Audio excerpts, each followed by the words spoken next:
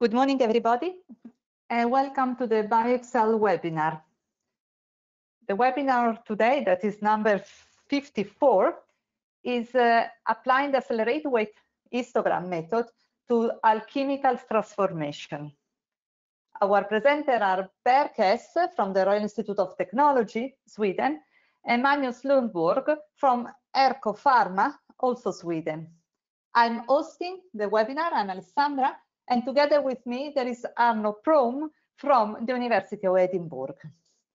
Before, I just want to point your attention that before, in the BioExcel webinar series, we had already a webinar telling details about accelerated weight histogram. We will post in the chat the link, so if you are interested to have a look to the general methods, you can have a look to that webinar. The today presenter are, as I was saying, Berk Hess. Berk is Professor of Theoretical Biophysics at the Royal Institute of Technology. He designed a lot of algorithms that are implemented in a GROMACS simulation package, and his current research focuses on advanced sampling methods, aggregation of molecules, studying wetting of surface at the molecular scale. Magnus Lundborg, he got a master's degree in pharmacy at the University of Uppsala. Then he got his PhD in organic chemistry at Stockholm University. After he moved for a postdoc at the University of Cambridge. Since 2012, he works in the biomolecular biophysics group in Stockholm. And since 2050, he is employed by Erco Pharma. He's calculating permeability through the intercellular lipid matrix in a stratum corneum in skin using molecular dynamic simulation. And now I give the word to Berk. Welcome all today for this webinar where I and Magnus will present an application of the accelerated weight histogram method to alchemical transformations. So I'll present the first half of this webinar and Magnus the second half, and then you can ask questions to either or both of us afterwards. So a short outline. So I'll have a very short introduction to alchemical free energy calculations. I would think most participants are somewhat familiar with this if they are interested in this webinar. Then I'll describe the basics of the AWH method, which I said was already presented in another webinar, so I won't get into much detail. Then Magnus will present examples of applications and also show how to set up such calculations in practice.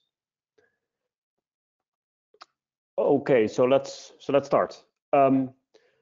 First, what are alchemical free energy calculations? So, well, first, what are free energies? Let's explain that. So, free energy difference is basically nothing more than the relative population between states, but expressed as an energy. So, if one has two states, a state A and a B, then the free energy difference between us, I see now that I forgot to change some indices on this slide. There's a 2 and a 1, which should be an A and a B, or a B and an A.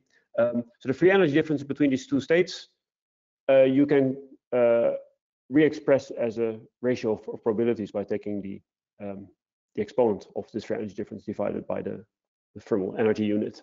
So free energies are basically nothing more than differences, they express differences in populations, which of course is a very important property to know how much a system is in a certain state versus another state that might be of interest.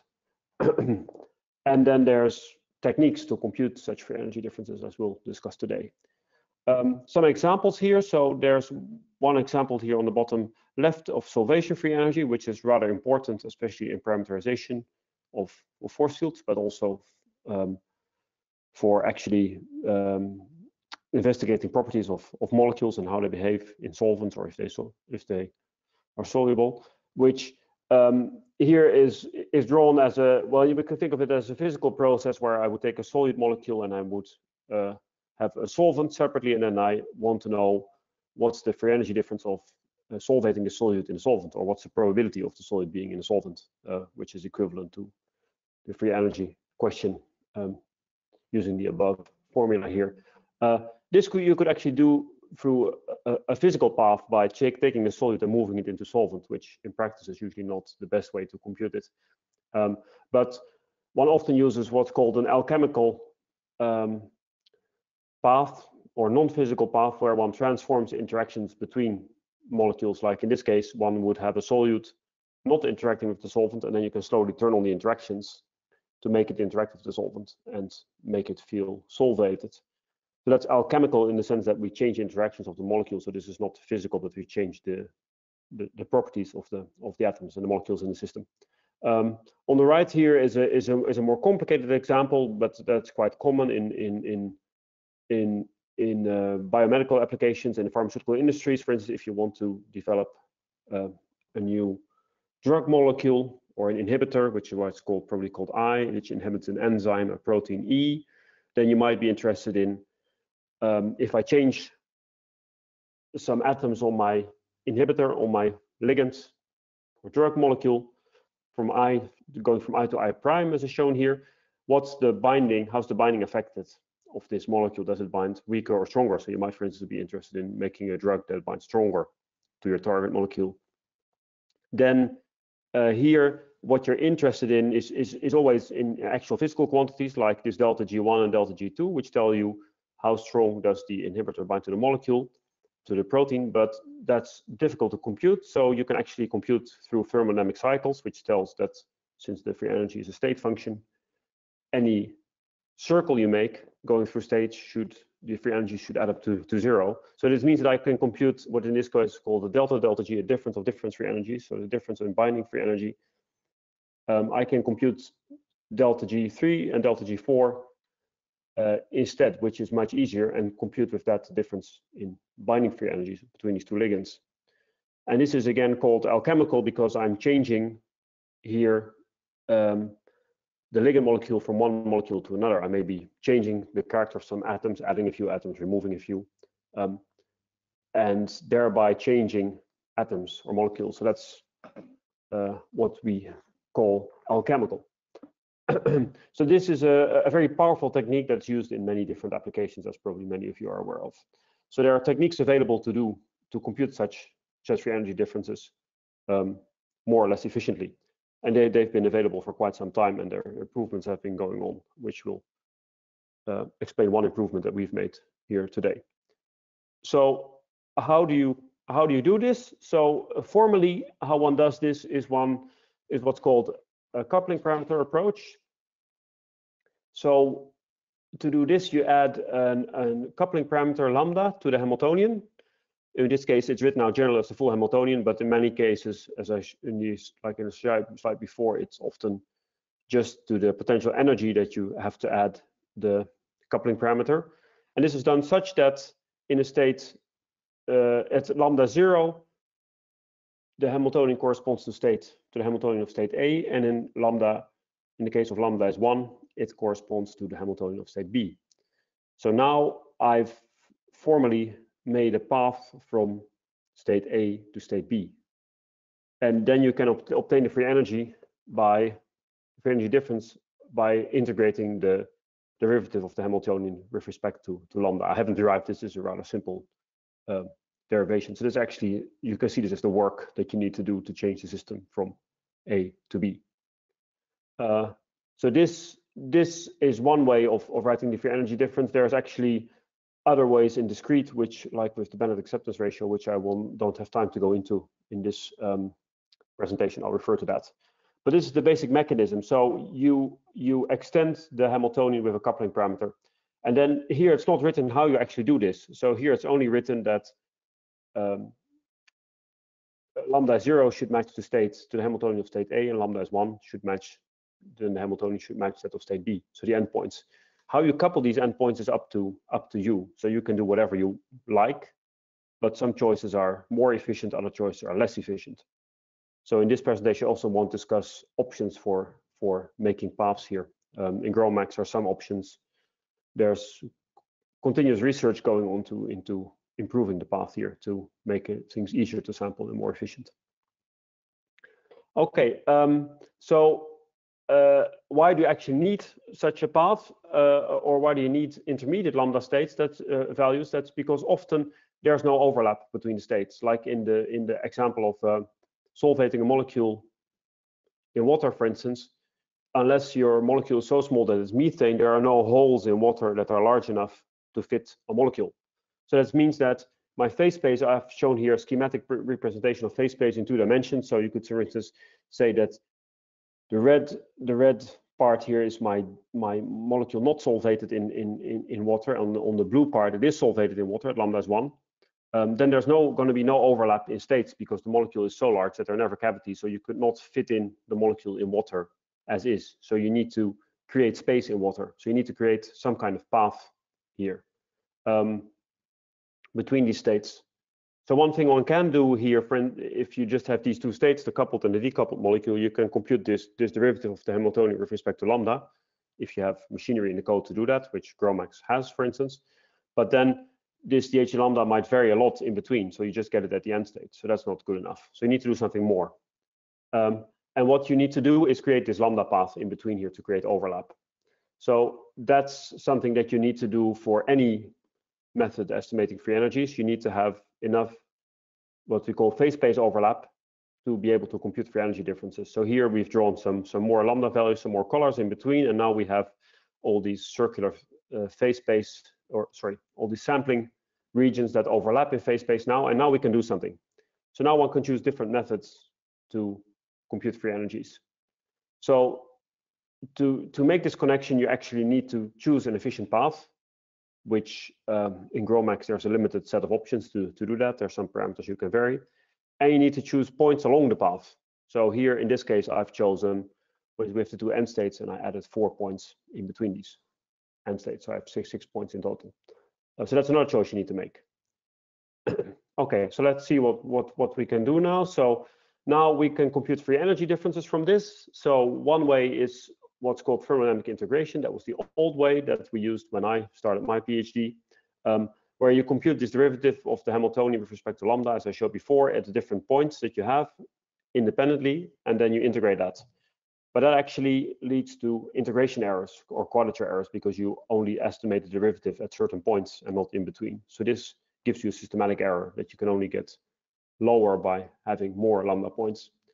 So what's the standard method now also in GROMACS is to use what's called Bennett acceptance ratio, which explained very shortly on the right here. There's more to it to this. I should have put in a reference, but this is too complicated to explain here in this talk and off topic.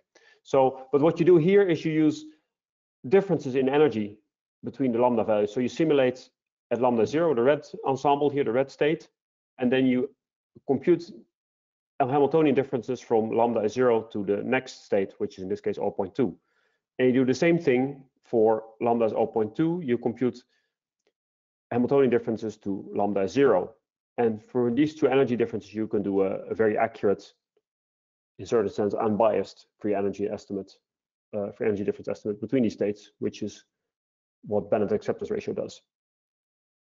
Okay, so let's see what we do now. So what we now do with the accelerated weight histogram method is we instead of doing simulations at fixed points for each of these lambda values, we now let lambda move. So we now added lambda as a dynamic variable using Monte Carlo, and here's a small animation of how that could go here. So we start out, for instance, at lambda 0, and then the system samples and moves not only in phase space but also along lambda. And then at the bottom you see with colors indicated which lambda is currently active, so from which lambda the forces go.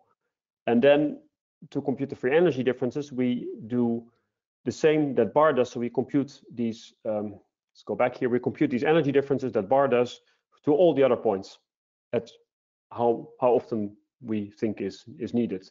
So we get the free energy differences between these lambda points here all the time, and we get a lot of information, and we can combine that information physically, mathematically correct to get an accurate free energy estimate.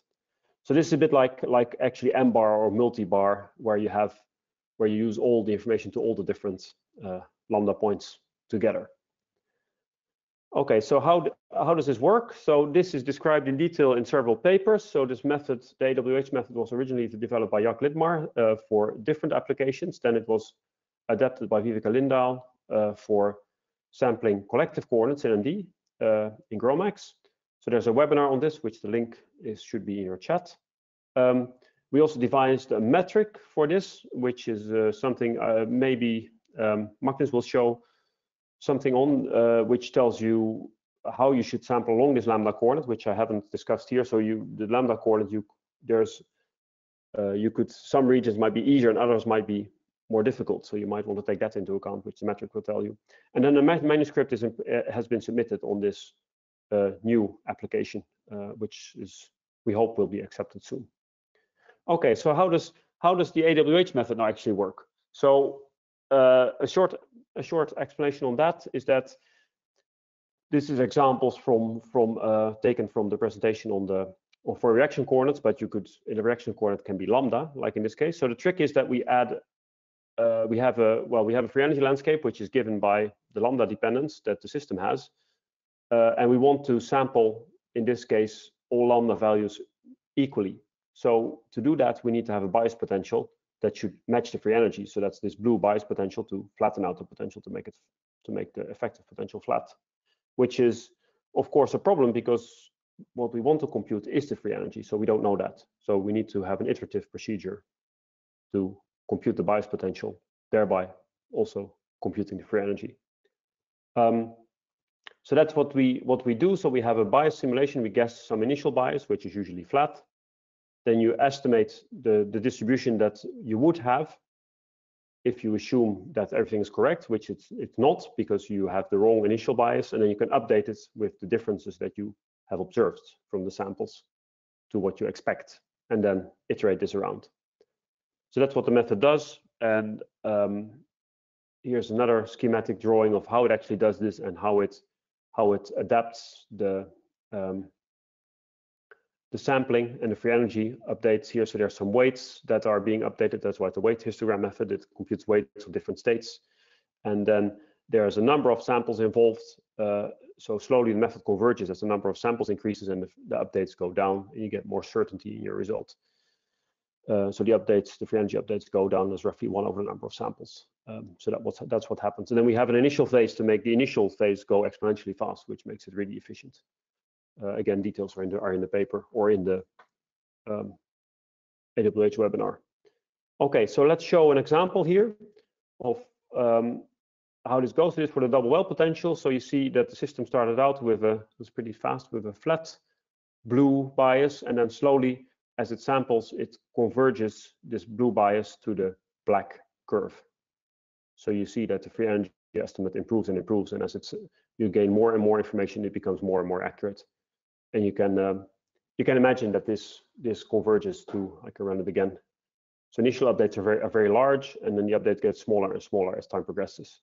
So there's an initial exponential phase, which is given by these factors 2, 4, 8, and then there's a final phase in which the updates go down as 1 over the number of samples, and you converge to the final result. So this holds both for the reaction coordinate AWH and for this new free energy application, which uses completely the same algorithms and machinery. Then so an advantage here, let me go back, is that you now, unlike for other simulation techniques where you have to do many different simulations given by the number of lambda points you take, because you have to run one simulation at every lambda point. So here we run, sorry, see the animation again. Here we run one simulation that samples all lambda points, so you can get your free energy out of a single simulation. But so that's nice. So you can only need to run one, not manage a set of simulations. But you can actually parallelize that again if you want to have it run in parallel efficiently. Can I go to the next slide? Yes. We can use what's called multiple walkers. So I can run multiple simulations that all contribute to the same blue bias here. So here's an example. Start the movie. Yes. So here you see, I think it's 4, but it's difficult to see. This animation goes fast. So now you converge much faster because you have many nearly independent simulations contributing to the same bias, so to the same free energy. So they're coupled through the free energy bias. So this is convenient because you can have any number of walkers you want until it gets so many that your production time gets shorter than your calibration time, then you're losing efficiency. And you can thereby reduce time to solution in a very flexible way. And the simulations are also easy to manage with mgrun-multi. So this gives you a very convenient parallelization of the method as well, which Magnus will show results for soon. So there are a few choices to make for these free energy calculations. There's not so many, actually, which is another advantage. So there's the number of walkers that you need to choose for the parallelization, as I just showed. So you can choose this relatively freely according to your resources. It's only if you get very many, as I said, that you start losing efficiency.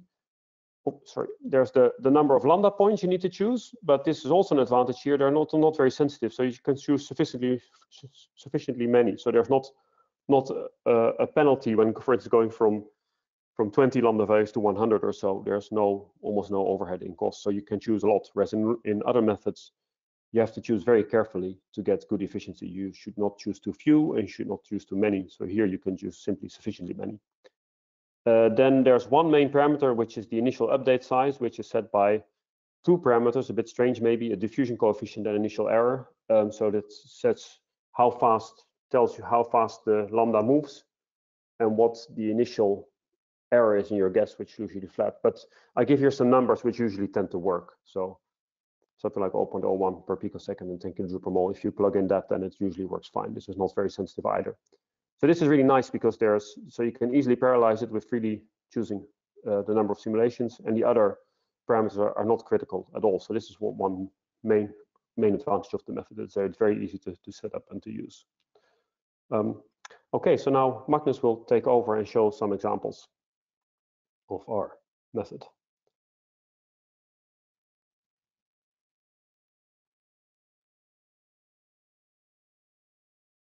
Yes, so I will continue here and present some examples that we have used for testing this method. So first, I will just look at two compounds where we are calculating the solvation-free energy and just looking at the effect of the number of walkers in the simulations. So that with more walkers, you run shorter simulations, but you can run them then more easily in parallel if you have sufficient resources. And I am just showing two compounds here for comparison. And we can see that the number of walkers do not affect the time for the simulations to converge. We see that they stabilize fairly quickly and then are reasonably planar. And especially if you look at the scale of the free energy units here, you see that it's quite small differences even between the sort of 400 total simulation time, 400 nanoseconds, compared to the full simulation time for ethanol. Likewise, we see that for testosterone as well. We see that more walkers do not affect the efficiency, so you can more or less freely choose according to what computer resources you have. In both these cases, when I have been running one walker, I decided to run 5 times as many simulations rather than run them 5 times as long, which is sort of the same reasoning that it's easier to parallelize if you. Likewise, here I only show the example for testosterone, where I have changed the number of lambda points, so the number of intermediate states, from 16 up to 141 lambda points. And we also here see that there is not any large difference in the simulation results between quite large differences in the number of lambda points. So as long as you choose lambda points that you have sufficient overlap, this AWH method should work fairly well. And if you are uncertain, it's usually wiser to pick a little bit more lambda points. The simulations take a little bit longer, that you have to calculate the free energy difference to all neighboring states, but it doesn't make that much of an impact. And then finally, the sort of last input parameter that you can change, which is the diffusion coefficient. You can also here see that the results do not change much for testosterone at a range of a factor of 100 in diffusion coefficient, where we are going from slow diffusion coefficient in black to a much faster diffusion coefficient in green. What we can see though is that the variation or the standard deviation goes down when you diffuse a little bit faster. So in general, it's good to pick as fast diffusion coefficient as you can, but if you pick it too fast, you will create or get too high energy barriers in your PMFs. So you have to be a little bit careful, but if you check that the PMFs make sense, you can usually use a quite high diffusion coefficient. And here I can actually also mention the AWH friction metric that Berk mentioned. I will not go into any detail about that, but there is a metric in the AWH method that shows you the friction at each lambda point for the free energy calculations, or the friction along the lambda reaction or AWH reaction coordinate for if you are pulling, for example. And this friction shows or tells you how efficient the sampling is at that point.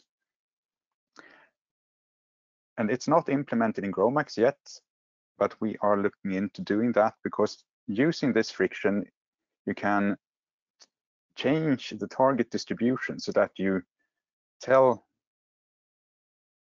AWH to sample more where the sampling is inefficient. And that has been shown by Jack to speed up the convergence, at least significantly, even if it might not be a huge difference.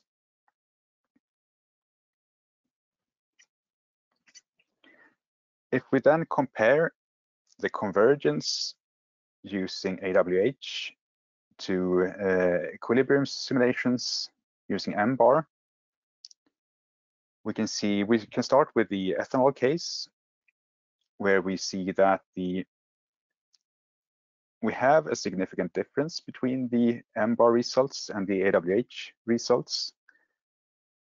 But when we added an extended ensemble simulation, what is called the Wang-Lambda here, analyzed by M-bar afterwards, we can see that the AWH seems to agree with that and is placed right in the middle of the two other methods. So we are not too worried that the M-bar results here differ a little bit, but it's still, if you look at the free energy values, it's a very small difference anyhow. And extending the simulations here might make the difference a little bit smaller, as we can see if we jump over to the testosterone case instead, where we show two different AWH setups. So the black one here is just chosen because it's the one that differs most from the M-bar simulations and also has very low standard error of the mean. Possibly, since it's only from 5 simulations, it might be artificially low. But we see that there is a difference here, but it's not very large at all. And when we use a little bit higher diffusion coefficient and only 4 walkers, so what is shown in red, there is no significant difference to the M-bar simulations that we can see here. But if we extend also the M-bar simulations here so that we see what happens at a longer time scale, we also see that it seems to converge to at least towards the AWH results. But we also see here that the time scales required are quite long. So the blue simulation here is 70 nanoseconds in 27 lambda points, repeated 5 times.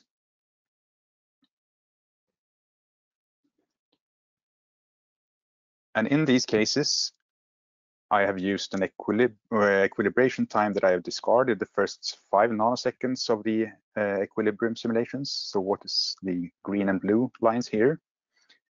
That can be automated a little bit so that you don't have to choose it if you use the M-bar analysis tools.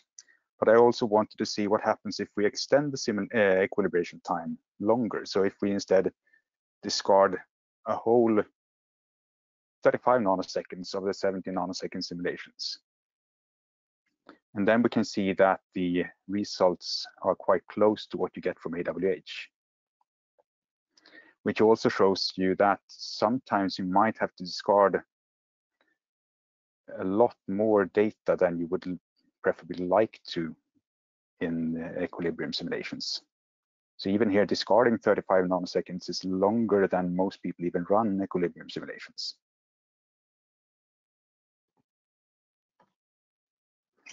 And now I will go to another fairly different example where I show how this AWH with alchemical free energy coupling can be used in a more advanced setting. So in this case, I will go through calculating permeability through the skin lipid barrier. And this is a quite complex lipid system. And one problem is that it's in near gel state, so it's almost frozen. You don't have much motion in the system, which also means that you have slow diffusion through the system and slow convergence. And that's a challenge when it comes to sampling. Here is just the same, but turned around, because when I show the PMFs, it will be easier to, if you visualize the system in this way instead. And in the PMFs that I show, the center of this molecular system will be at 0 coordinate. And then it will be symmetrized so that I only show it in the positive coordinate range up to 5 nanometers approximately. So that will be in this interface. You will also notice that unlike most lipid bilayers, we don't have a large water layer in this system.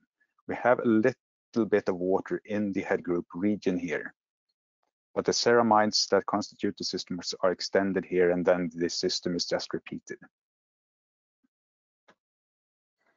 And first, when we studied this system, we used non-equilibrium pulling methods to pull the molecule through the system and calculate the PMF from that.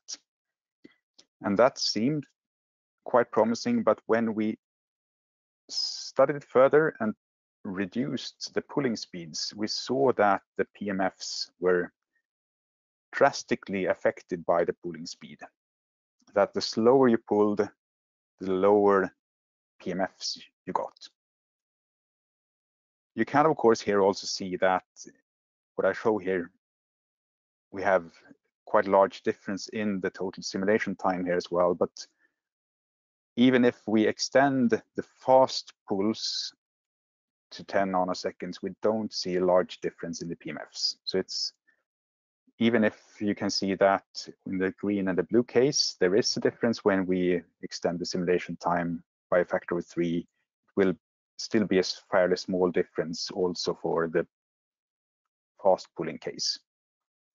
But here we also realize that pulling through the system at this slow pace means that it takes a very long time to get the results that we want. So we cannot parallelize through or around that problem.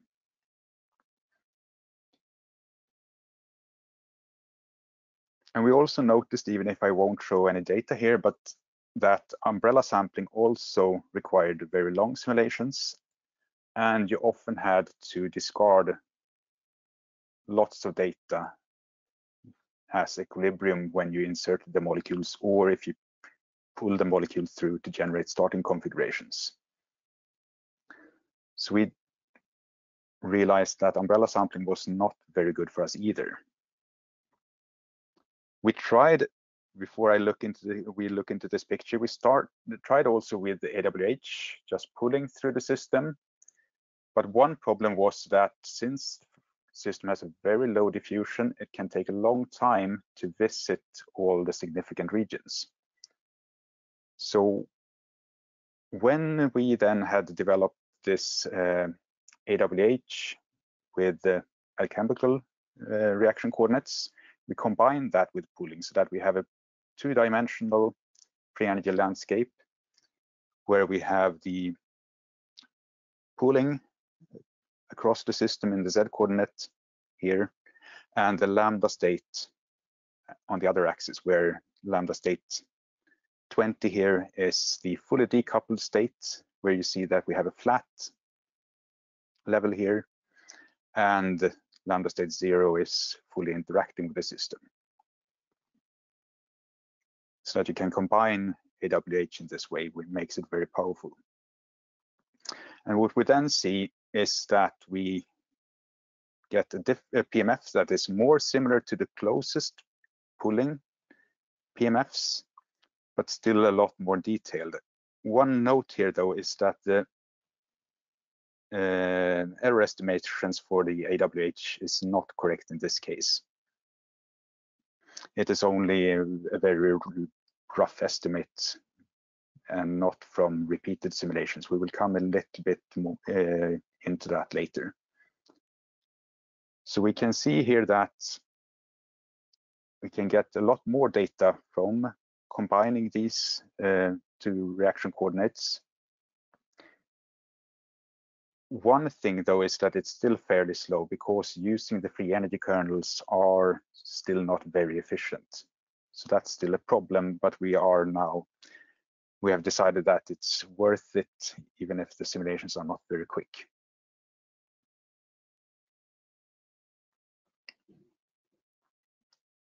And as I mentioned, one problem with AWH is that there is no error estimation from the analysis. So if you are used to running bar or M-bar analysis, you will get an error estimate from the results, or when in the results. Whereas with AWH, to get a reasonable error estimate, you will have to repeat simulations, and I would recommend at least 4 or 5 times to get a good estimate. However, you should also note that that's actually the best way to do it for equilibrium simulations as well, because the error estimates from bar and M-bar are often somewhat underestimated, especially if you don't sample all configurations properly in all at all lambda states. So I would still recommend that even for other methods that you repeat your simulations and calculate your error estimates from that. So now I will just quickly go through a little bit how you can run this in GROMACS. So there are 2 sections that you will have to look into, and that's the free energy section.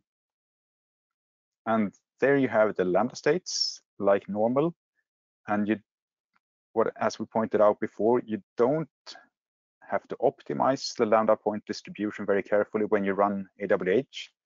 You just have to choose enough points that you have a sufficient overlap between neighboring states. And then what you have to do is, like if you run M-bar, that you specify that you calculate the lambda Hamiltonian differences to all neighbors, not only the next neighbors. And then in the AWH section of these simulation parameters, you need to set or use a convolved, here it should be the other way around. The AWH potential should be umbrella, not convolved. So that's something that should be changed.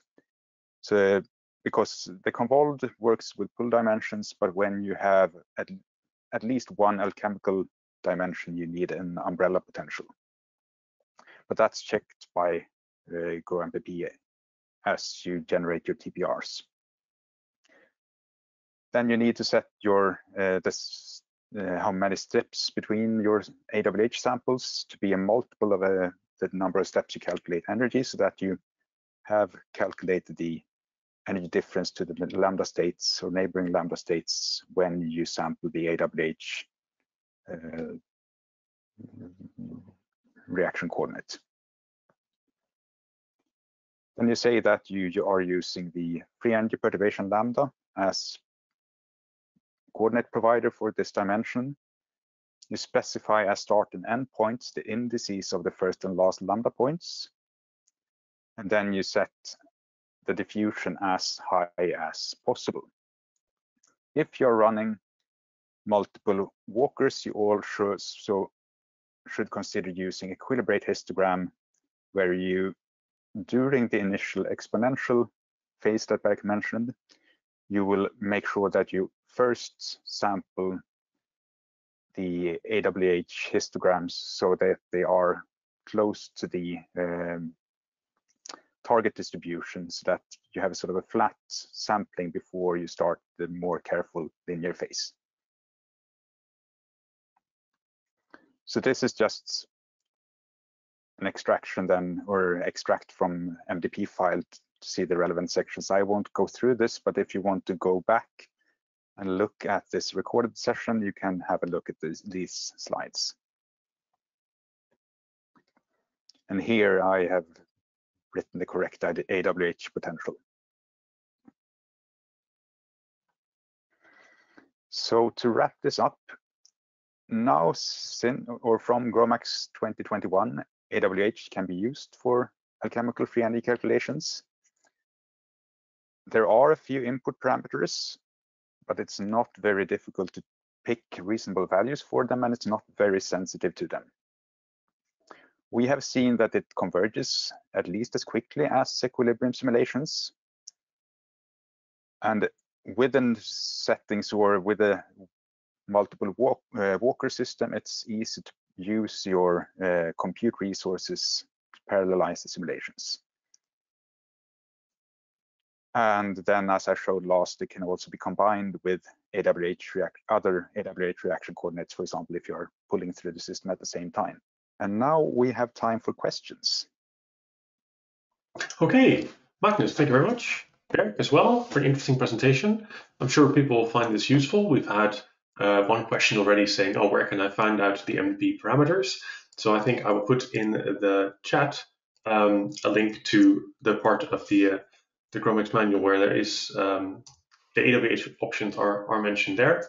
We also have on the BioExcel website, we have a forum where people can ask about this. Now, if people are looking for tutorials or more information about how to do this practically, Berk or Magnus, do you want to point them in anywhere else in particular? There are no good tutorials available, but with the manuscript that we have submitted on this, there will be Zenodo link to a GitHub repository with at least the examples from that manuscript. Okay, thank you very much. So then with that, I will go to the question. Sorry, Berk, go ahead. No, it might actually be a good idea to have an example MDP file somewhere, because this is really simple otherwise. So that's basically all you need. So yeah, we should think about that. We don't have that ready now, but it's useful to put somewhere. We'll try to do that. Okay, we can put a link on the page on the website that has the webinar description so that people can find it from there easily when they go back. So let's go to the questions. The first question is about similarity with Wang-Landau. So William Smith. Yes, I'm familiar with Monte Carlo simulations as well as MD. This looks like an MD implementation of the Wang-Landau flat histogram method in Monte Carlo that's been around for quite some time. Is that the case? GROMACS has a Wang-Landau scheme for this already. So that's implemented such that there's an initial Wang-Landau phase, but if I'm not mistaken, that has incorrect convergence properties. So it converges too fast. So you don't converge to exactly the right answer. Now that might not matter in practice in many cases because it's good enough. So if you don't assume that your distribution is flat, but you correct for what you get, then that might work. But in GROMACS, it's implemented as an initial Wang-Landau phase and then sampling with this bias that you accumulated there. Whereas this AWH method is continuously improving at the correct rate, so you get better and better. So how much that matters depends on your application case, I would say. So AWH is more robust in the sense that it always keeps improving. So if you made an initial error, you missed some parts of phase space that might have been relevant, and it will keep correcting for that. And of course, corrects correctly. I mean, if initially you sampled wrong, the final free energy will still be correct since it reweights all the points correctly. So, but it's quite similar, but different in the way that the weights are updated. Right. Okay, I understand. That's Monte Carlo Landau implementation does the same thing. I mean, it iterates and so on. So okay, so that's yes, it does conceptually the same thing, but the way the weights are updated are somewhat different. So depends on what Wang Landau you're talking. I mean, you can probably make a version of Wang Landau that's almost nearly identical to AWH, but most versions are not exactly like that. So AWH usually converges better than Wang Landau methods, depending on how you set up the details. Okay, that's great. Thank you. Okay, thank you very much. Then the next question is going to be related to lambda dynamics. So Ying-Chi, I'm going to unmute you, and please feel free to try and ask your question. Yes, thank you for the nice talk. So there is a method called lambda dynamics. It also allows the lambda to vary during the simulation. So what is the major difference between the AWH and lambda dynamics? Thank you. Yeah, so lambda dynamics, it depends on what you mean with that. So that's a very general term where it just tells you that lambda is dynamic, which it also is here. So, but that depends on what context it's used in. So lambda dynamics, as I've encountered often, which I'm actually a project which I'm involved in, is having many lambdas for many groups, like if you want to do constant pH simulations. So you have many protons that can appear and disappear. And dynamically and move around. So that's different because there are very many lambda values that are moving around. And then there's a difference in detail because they often use a mass to be updated, depending if you use Monte Carlo for that or molecular dynamics. In our constant pH application, we use masses for them. But here you only have one lambda that moves around. And that's coupled to the Hamiltonian as we've shown here. But conceptually, lambda dynamics is not much different, except that you have many lambdas, and they often use a mass instead of Monte Carlo. Yeah, thank you. Yeah, if I just may add, one difference is also that lambda dynamics as such does not tell you anything about the bias that is used, but just that you sample and can move between the lambdas. Mm. Yes, okay. it also right. It also lambda dynamics. You would not get a free energy out per se. I mean, you can of course compute these distributions, but you don't have the potential changing. Whereas in AWH or Wang Landau or whatever for that matter, you have a bias that gets updated. So you change the sampling. That's not what happens in lambda dynamics usually. Okay, thank you. Okay, the next question is regarding the applicability of this approach from Thomas Stockner. So Thomas's question is, has this approach been tested for more complex systems such as protein conformational changes? The alchemical reaction coordinate with AWH has not been tested for protein conformational changes, but the AWH method itself has been used for that. Or correct me if I'm wrong, Berk. Yeah, I must say the question is a bit confusing. So the alchemical changes are not, well, there might be a conformational change involved, but it's computer-free energy differences between different alchemical states or that are chemically different or in composition. Whereas conformational changes are usually, you would associate that with the same system, but in different conformational states. So that would be an application of AWH in that case, not of this alchemical case. AWH has been extensively used for that. That's what the method was originally implemented for in GROMACS and adapted. So I hope that answers the question. Okay, I will let you know if we get a response. So then we move on to thanks from Thomas. Then we move on to the next question, which is from Cesar about computational time for bar runs. So yeah, his question is, what is the computational time needed as compared to bar runs? So I would say that if you let's see if I can switch slides here. So if you mean that the computational time to reach convergence, for example, then we can see that we, as I mentioned, we reach convergence at least as quickly. Well, here I compare with M bar, but in these cases there is not a large difference to bar either. The actual simulation efficiency is not any different compared to M bar, since you still have to calculate the free energy difference to all lambda points, and the AWH algorithm itself is very quick. So I hope that explains it, but if he is interested in the actual bar analysis time that you have to do after the simulations, which can take some time, then that is avoided with AWH, that runs the analyses as you run the simulation, and then you can just get the output when you are finished. Okay, I will assume that answers the question. Then we have time for one, possibly two more questions. So I'll just pick, there's one more question regarding solvation free energy calculations. So William, I will let you ask your question.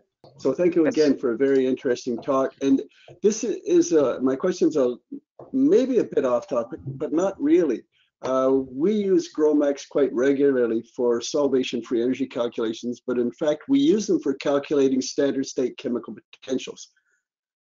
So this raises the question, do you insert a molecule? That is, do you couple the solute molecule, or should you decouple it? That's one aspect.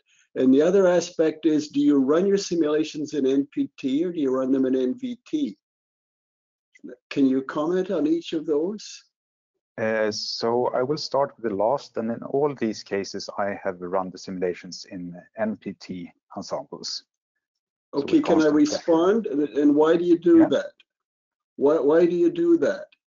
Because NVT doesn't have, well, our philosophy or our view on it is NVT, if you do an NPT on the solvent, and we're looking at solvation-free energies, we find the correct box size for that pressure, and then we can do the more complicated chemical potential calculations without a barostat, thus reducing the noise in the system. And in fact, we find when we run NPT and NVT for free energy calculations, they're basically the same anyway. I haven't really thought about that, but I guess you would then get the Helmholtz free energy rather than the Gibbs free energy of solvation, if that makes a difference. Yes, that is true. I think that's what your NPT simulation gives you as well. But yeah, you have to construct your chemical potential properly from a Helmholtz model. But so in a sense, then, I mean, that this issue NPT versus NPT is a very common one when people are trying to calculate chemical potentials, which is not mentioned in the GROMACS manual, but we think we know how to do it. What about this is related to the insertion versus deletion of the solute molecule. Do you have any thoughts on that? So in general, if I was running equilibrium simulations, I would start the sort of process from a decoupled state and chain the lambda setups so that I start coupling the solute from there, but then run the simulations along the sort of in the lambda windows. With AWH, I wouldn't say that it really matters. If you start from an equilibrated system with the solute, then you can use that. Or if you start from an equilibrated system without the solute and the solute fully decoupled, you can let AWH turn on the coupling, and it will also then go back and forth during the simulation. Yeah, I can also add here that, I mean, if you do equilibrium methods, there is no direction in principle because it's equilibrium at each lambda value. But of course, you have to come up with an initial confirmation for each state, which you might generate with directionality. But there is no direction there. Here in AWH, the only direction that's there is where you start from, But if you use multiple replicas, you could start all of them at decoupled, or all of them coupled, or you could start them at a mix of whatever you want. Huh? So in that sense, there's also, you can choose if there's any directionality or not. In the end, it all shouldn't matter. But Well, if you're calculating a chemical potential, it does matter because you have to add on the ideal gas piece. If you have a rigid molecule, it doesn't matter. But if you have a flexible molecule, it would only matter if you simulated MVT, so your volume would matter. Anything else doesn't matter. There's no directionality in any of these calculations. Yeah, but wait a minute. I'm not talking about directionality. I'm talking about well, in a sense, directionality, but I'm talking about calculating the contribution of the intramolecular part of the ideal gas molecule. If you, but that has nothing to do with how you do these calculations. That's a choice that you make in how you set up the Hamiltonians that you're interested in. Yes, but if you want to calculate the chemical potential, the complete solvation free energy, you've got with a coupling, you have to separately calculate the ideal gas contribution. With a decoupling, you don't. No, it depends. No. That has nothing to do with coupling or deep. You can choose in GROMACS if you want to couple the intermolecular part or not. So you can choose if you want to go directly to a decoupled ideal gas state, or if you want to decouple all interaction inside the molecule. There are options to do that. So there are choices there, but that's orthogonal to orthogonal question to these approaches. I mean, you can choose many things there, but that's not particular to this AWH approach. Well, thanks very much. I'd like to continue this offline. I'll send you an email. Yeah, it's interesting discussion, but this is quite important, actually. Okay, thank you very much. In the interest of time, I think we will leave it there in terms of the questions. I would just like to thank the speakers again. So thank you, Berk and Magnus, for an interesting talk, and thank you for the interesting questions. Before we say goodbye, I'd just like to tell you about an upcoming training event which may be of interest. Magnus, if you could advance slides 1, thank you. So BioExcel is organizing a summer school that takes place in June. The link I will put in the chat, so you should have that now. This will cover GROMACS and also other core applications supported by the BioExcel Center of Excellence, including HADOC and CP2K, and PMX, and also BioExcel building blocks for workflow management. So you're very welcome to apply there and tell anybody who you think might be interested in this event. It's a very very positive. We get lots of positive feedback about this summer school, so people find it very valuable. With that, the final bit is to continue this conversation or to address any of the questions I will not have time to answer. You can visit the GROMACS forum at gromacs.bioexcel.eu. I've also put the link in the chat. So thank you everyone for coming, and have a good rest of your day.